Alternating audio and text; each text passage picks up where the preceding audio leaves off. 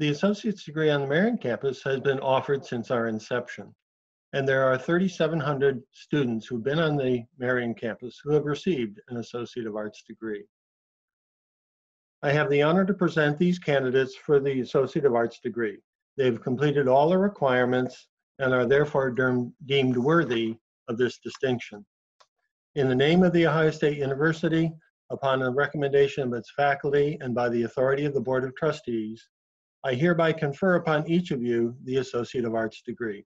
I congratulate you and welcome you to the company of educated men and women.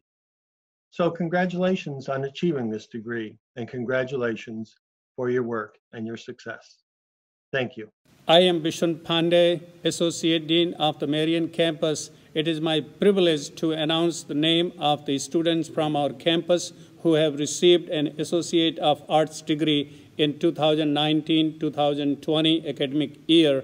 Congratulations to all.